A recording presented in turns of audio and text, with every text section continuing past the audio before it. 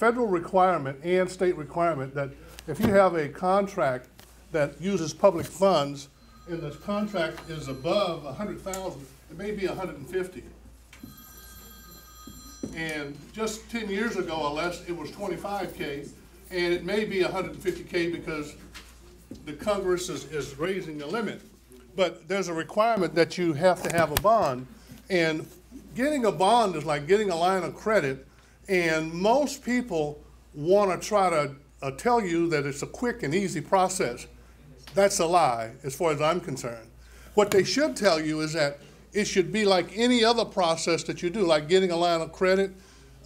You have to start out and you have to have some knowledge of it, and they should have more knowledge than you, and you have to work at it. It's not something that's just going to happen just because you're a nice person. You have to, number one, you have to pay your bills on time.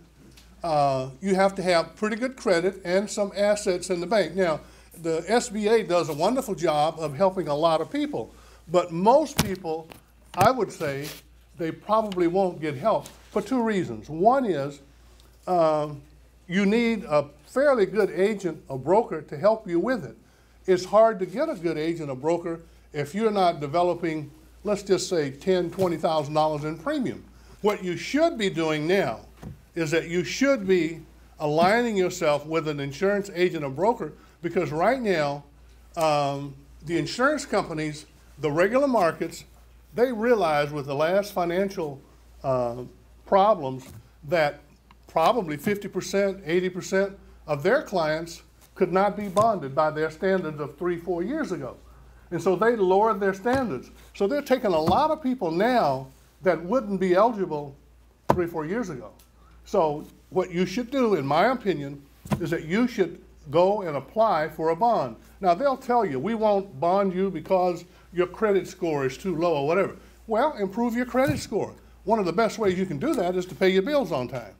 That's the honest truth. Now, people can tell you a lot of other things, but if you got a low credit score, you're not going to get a bond in the normal market. If you are serious about being a contractor, and if you're serious about bonding, what you need to think about is, one, are you properly insured?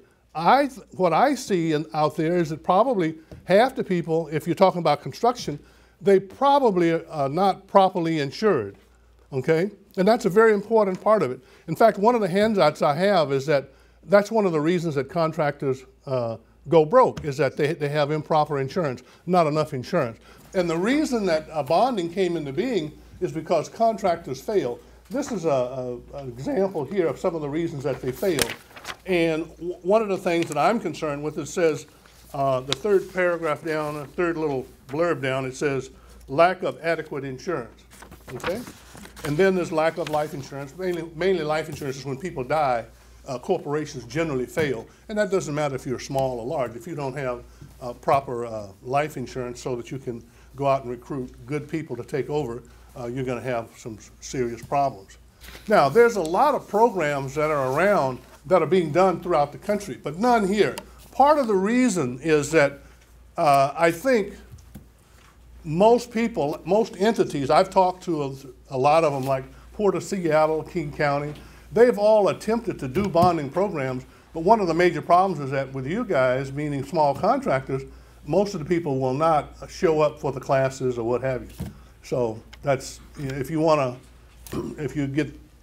to learn more about bonding, I think if you as a group were to go to the county or the state or almost anyone and say, look, we've got 20 or 30 people here and we want to know more about bonding.